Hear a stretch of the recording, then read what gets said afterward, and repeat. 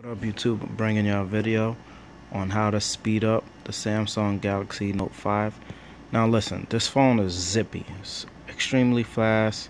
You basically don't even need to speed it up, but for those who want the phone to be even faster, there's a little fix. You do this at your own risk. Go all the way down to, first of all, you go into settings. You go into about phone. Go down to the build number. Keep pressing it. It says 2 steps, 1 more step. It says now developer mode has been turned on. Go back and there it is. Go into developer options. And let's see what we can do here. You can change the animation scale, put it on 0.5,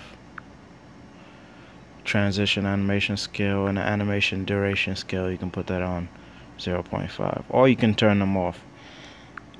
And this will just make the phone just a little bit more zippier in transitions and animations. If you like that button, if you like this video, hit that like button, subscribe, it's free.